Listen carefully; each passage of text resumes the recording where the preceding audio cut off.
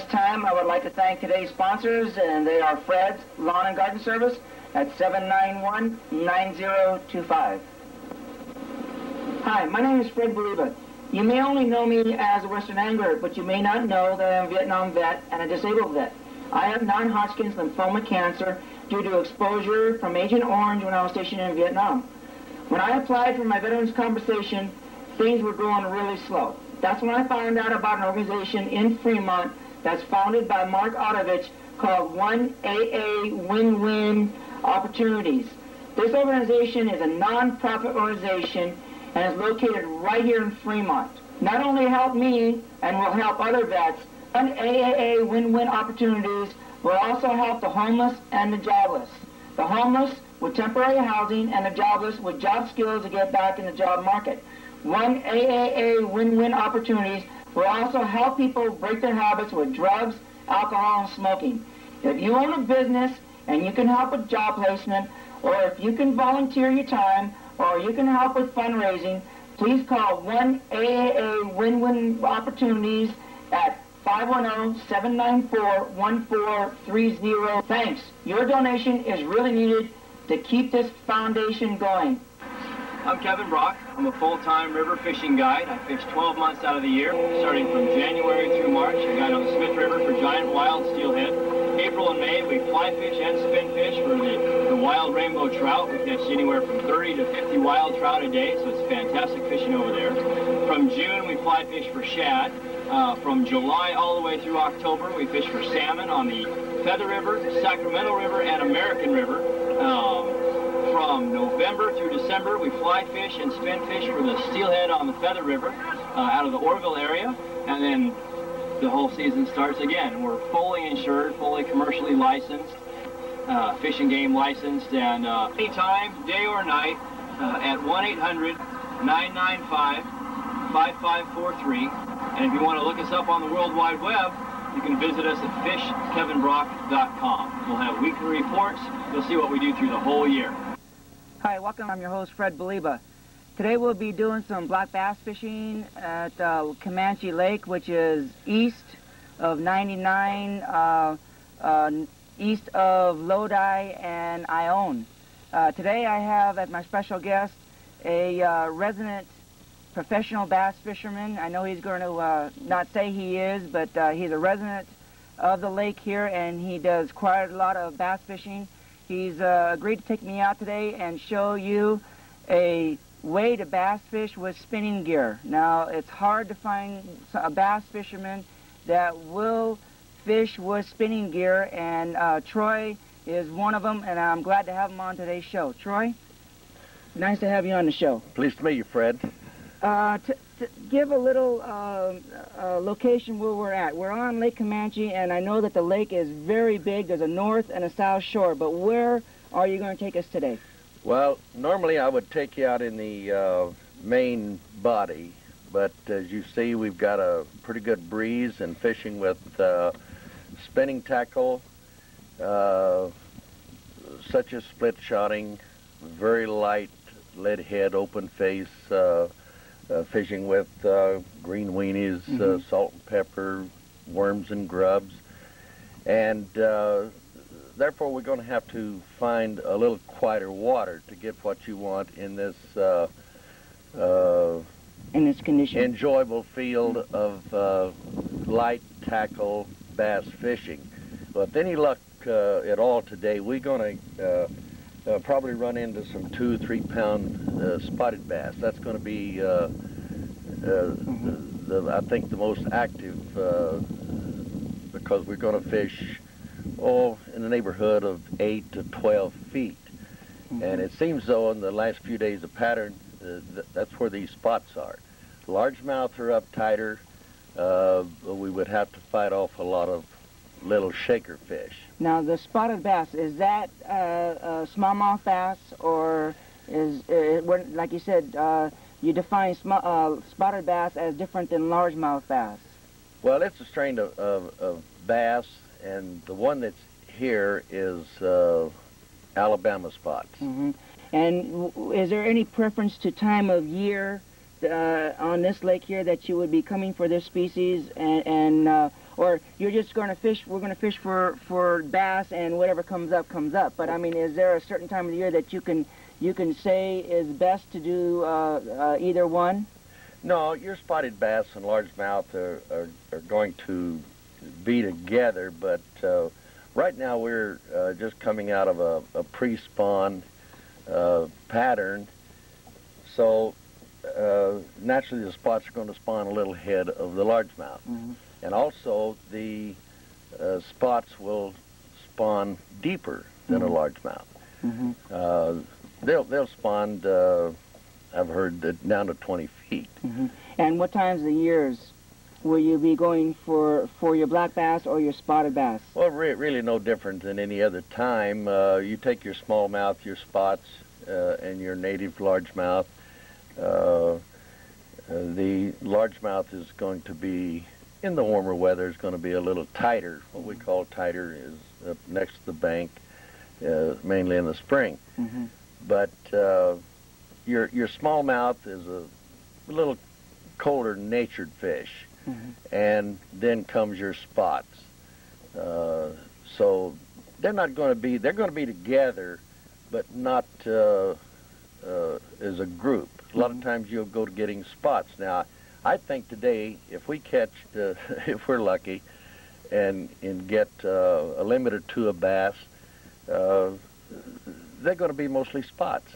What would you be looking for the ideal place if you aren't familiar with this lake? There's not a lot of structure as to boat docks and so on. It's all open water, cliffs and rocks. What would you be looking for? What would be the main objective you're coming on the lake to look for? Well, we're still going to look for structure and cover, but you're looking for Lake, drop-offs? You're looking... Yeah, this lake is not like you're mentioning docks. Clear Lake is an example right. of where the fish hang around the pilings and the docks. Mm-hmm.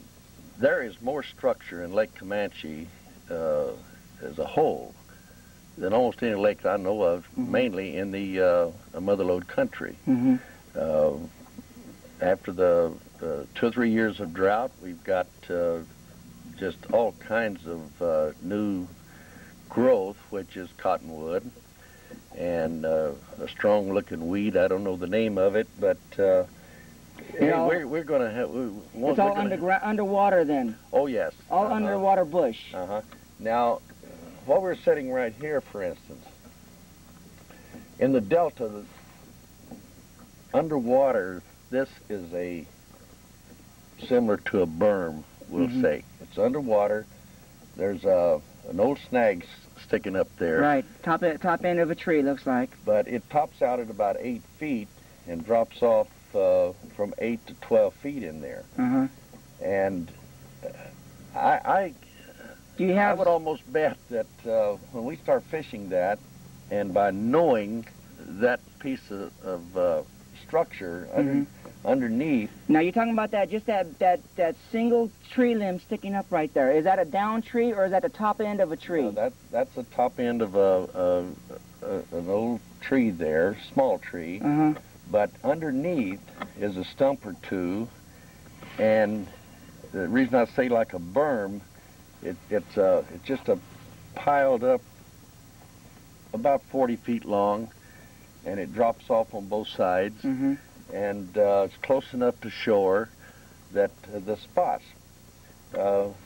This time of year, not likely you'd find a native largemouth there, mm-hmm. but you'll find a spot or a smallmouth there. Okay, well, you got me enthused. Shall we do it? I think we should. When we pick up the gear, we'll show you exactly the hookup that Troy has us hooked up on, and what we're using, and of course we're going to demonstrate you on how to use this equipment. So let's get going.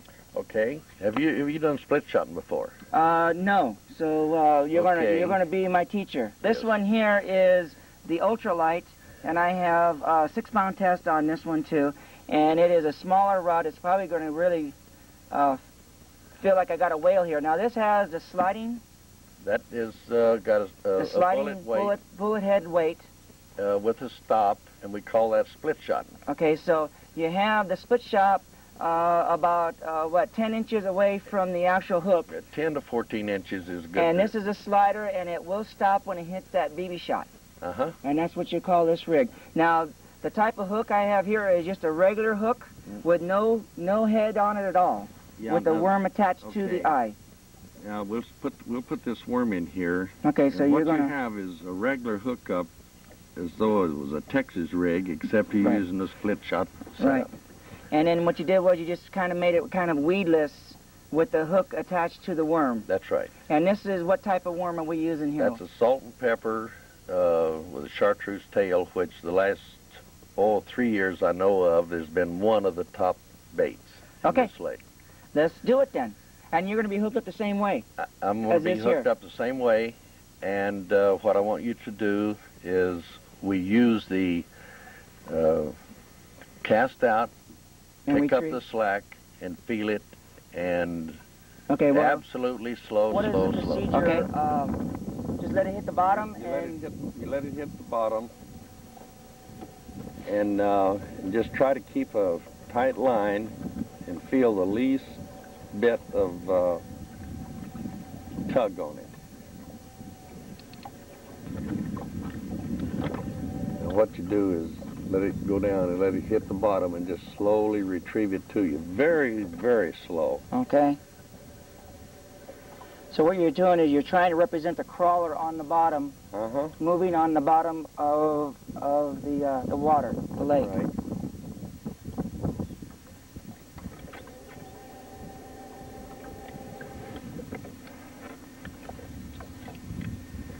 See that berm, as I tell you?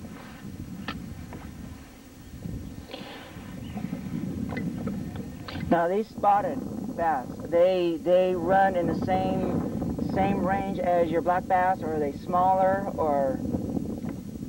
Oh no, you get a limit keeper bass. They're going to run 2 to 3 pounds. The spotted is. The spots right now. And there's larger ones. Now the limit on the spotted, of course, all bass is 5. Is 5. And the minimum in size? Is 12 inches. 12 inches. I know that you have a lot of experience fishing here, Troy, but one thing I would like to get across, why are we using the plastics over the spinners or any other type of lure right now? Is there a reason for it, or is this the dominant type of fishing that you would do here with the plastic worms? Well, I'm going to bottom fish whenever I can, and have success with it. Mm-hmm. Now your plastic worms and grubs, they're the top bait, along with jig and pig and what have you. So when you come out, your first thing should be using the plastics for your first hour or so of trying and see if it works. Well, I'll use this all day, because we've it's been so successful with these worms, not only on Camanche but all over. You pick up a paper and it's about all you hear is green weenie, salt and pepper, worms and grubs. Right. And it's a good bait. Now, are these fish temperament? Are they conditioned to water temperature? Summertime, it gets really hot in this area. Will you recommend coming out and doing some bass fishing at that time of the year? And if so, using what? What would be the way to go on that during the summertime? Well, that's why you got to stay on your toes. You got to know when they're hitting jig and pig. Normally, you'll fish a jig and pig when the fish go deeper, when the weather gets warmer, and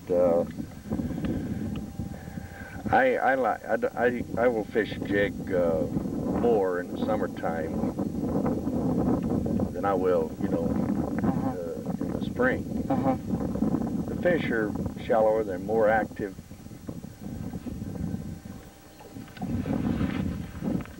They want a light bait. That's why it's so tough to fish split shot and set up when it's windy. I don't like to use too heavy a weight on there because fish are a bit touchy. At this time, I would like to thank today's sponsors, and they are Fred's Lawn and Garden Service at 791-9025. Yeah, they can call me anytime at 800-995-5543 or visit us on the World Wide Web at fishkevinbrock.com. Please call 1-AAA Win-Win Opportunities at 510-794-1430. Your donation is really needed to keep this foundation going. Fish on. Fish on. Fish on. Oh, it's a little... You got one too? It's a crappie. We got a double here. I got one on my side. You need some help with yours? No. You a small one?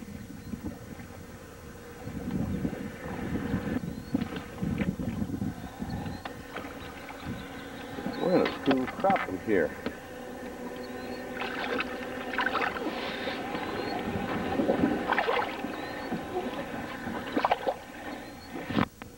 That's a nice sized crappie. Now, there's no limit on crappie, right, Troy? No, there isn't. No limit. No limit. And this is pretty good size. That's a nice sized crappie, but you know our crappie's been averaging 10 to 13 inches this year. Really? Nice, real nice crappie. Now this one is, well, my hand is 8-9 inches, so you can see he's a good 10-incher. Yeah, that's a good 10-inch crappie. Well, we're going to turn him loose. Nice fish. Excellent. And I was using the Salt and pepper. Salt and pepper. All right. Now the crappie, do they always hit what we're using for bass? I mean, you will catch a mixed stringer? Well, usually if a dedicated bass fisherman will say, he enjoys catching crappie, but he'll go out with a bass bait like we're using right now, and he'll catch, catch a lot of crappie, more than he can use. And in the meantime, he's going ahead and doing what he wants to do, is fish for bass. Right. If he gets a crappie, well, he gets a crappie. I'm going to bring mine in and help you with the net. Fish on.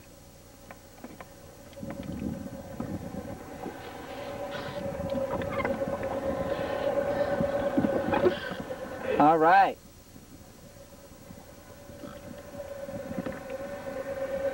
You think this is the one that got away on me?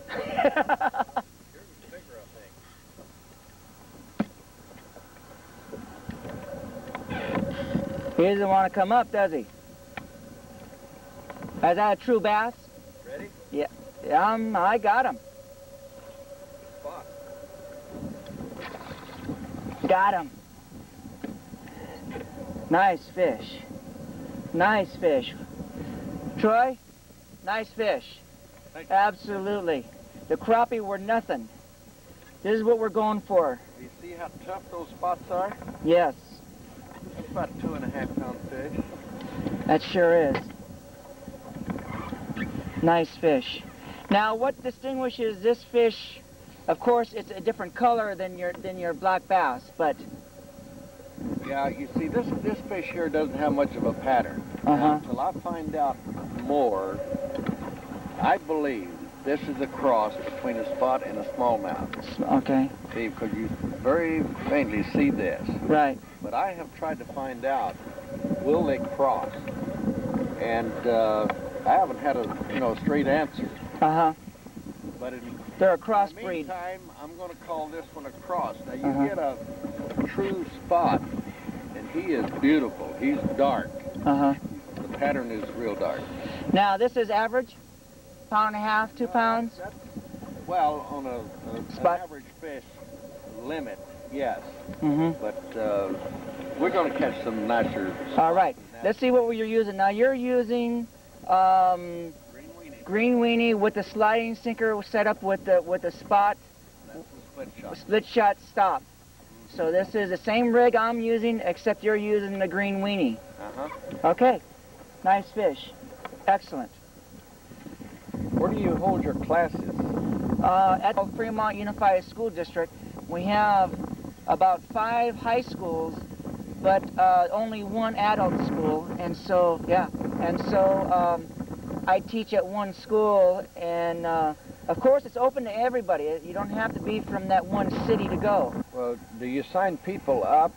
Yeah, the school district takes the registration and the money they charge. Pull down and get the net for you. He's a nice spot. Fish on. Nice spot. All right. All right. There he is. Nice fish. That's a true spot. See how pretty he is? Nice. All right. Nice bass. Beautiful. Absolutely beautiful. Well, that's 2 up, huh? I got 2 crappie and you caught 2 bass. Beautiful fish. Now this one is more true. Yes, You see the distinct pattern here? Right. Turn it around here. The difference in a largemouth in a spot and a smallmouth, this part of the jaw on a smallmouth is in front of the eye. This is about even. And then a native largemouth is back, behind. So the hinge of the mouth is behind the eye. The mouth, hinge of the mouth is over here. On the largemouth. Right. And they're just about even on this, and the smallmouth is forward of the eye. Nice fish. What would you say? Pound, pound and a half? He'll go 2 pounds. 2 pounds? All right. Nice fish. And you caught him on the... Green weenie. Green weenie. All right. Nice fish. Here, Troy. All right. Come on around this side. Be right with you. He's right behind the back of the boat. Fish on, right here. Another crappie. That's a nice crappie.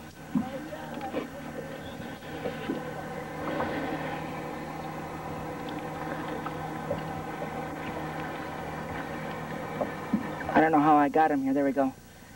Don't jump, whatever you do. Nice crappie. That's around 10 and 11 inches, huh? Nice size crappie. You know what, Troy? It's getting a little hot here. It's getting high noon. I think I'm going to take my my jacket off. What do you say? Well, I'm ready to take mine off. Okay. Okay, I'm going to unhook him and turn him loose. And I'm going to take my jacket off. Nice fish. Nice crappie. Fish on.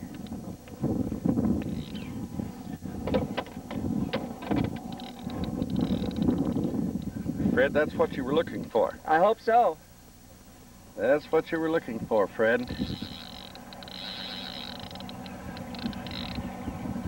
Fish on. This is a nice... This one's not a crappie. He isn't coming in. I think I just broke that streak. Don't mess with that drag. I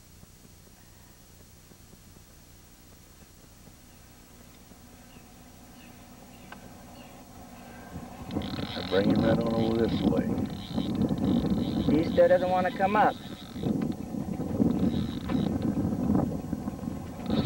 Fred, the back of the boat. Okay, he'll come around. Okay, I got him. No, he's going to surface. He's going to surface. He's going to break water. Hold your rod tip down. He's going to break water. No, he went back down. Is he behind the boat? Yeah, that's okay. He's right behind the boat. It's okay. No, don't touch the line. Why don't you walk back that way and bring it around? He's under the motor now, and he's going to let him go out.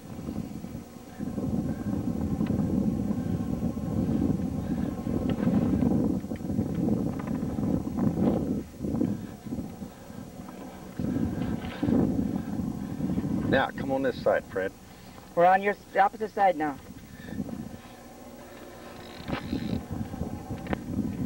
Boy. You got a nice bass. Yes, sure do.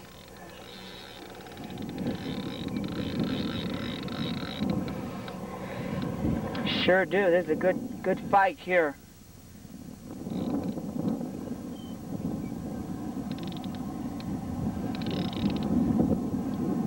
Here he comes. He wants to come to the top. I'm going to bring him in. Fred, I think you've got a catfish. You think I do? I'm kidding. That looked like a good jump to me. Yeah, just kind of rod tip over here a little bit. Don't rush him. Don't rush him. We're okay.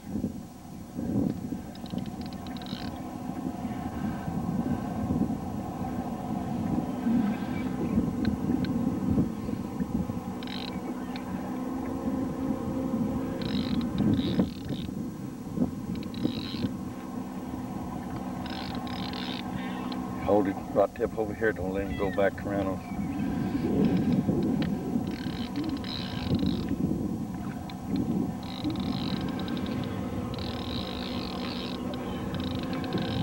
Easy, he's coming close now. Hey, he's taking line. He's going down. He's going down. He's got some depth to me now. Here he comes. Okay. See if I can bring him right up.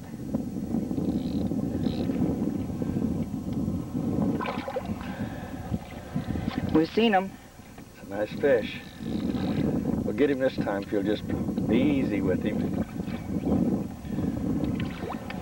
There you go. All right. Is that what we've been looking for today? Yeah, that's about a 3-pounder or more. Troy, is that what we've been looking for? That's a smallmouth. That's a smallmouth. That's a smallmouth. Well, on 6-pound test and ultralight gear, that's not too bad, huh? No. That's a smallmouth. That's around, That's 2.5, 3 pounds. 2 pounds, 3 pounds? Close to 3, the bass. Fish on. All right.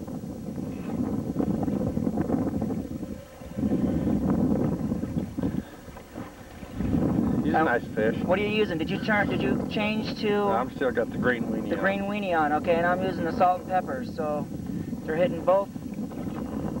Oh, sorry about that. I should have had them right there. All right. About a 1.5 spot. Fish on here. All right.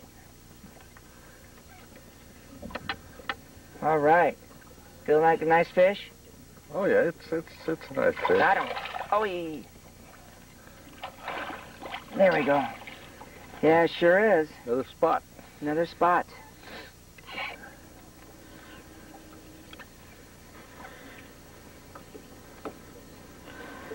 Let me make sure I get him on the bottom lip there. There we go. Pull him right out of the edge there of that island, huh? Those spots are pretty, aren't they? They sure are. That's a nice fish. It's a nice fish. That's around 15. Yeah, about 15 inches. 15 inches? All right. Well, I think we've had a real good day of fishing. We'll put him back in there. All right. Troy, I think we had a good day. Well, I think we had a nice day. So that just shows to show you in today's program, the last 30 minutes, that you can actually adapt your spinning outfits to do some bass fishing. I'd like to mention again, we're on Camanche Lake, and we're going for spotted bass, and it turned out we caught a couple good-sized crappie. We turned them all loose so that we can save them for the next time we come out. Again, I'd like to thank Troy for coming out, showing us some great techniques, a great day of fishing, and I'd like for you to come out at Lake Camanche and try these techniques and do some bass fishing. Until next time, this is Fred Boliba wishing you good luck and good fishing to you. Please call 1-AAA Win-Win Opportunities at 510-794-1430. Your donation is really needed to keep this foundation going. Here's Lawn and Garden Service at 791-9025. Kevin Brock, full-time fishing guide at 1-800-995-5543 or fishkevinbrock.com. Nice crappie. That's a nice fish. It's a nice fish. Me. That's a smallmouth. That's 2.5, 3 pounds. 2 pounds, 3 pounds. Close to 3.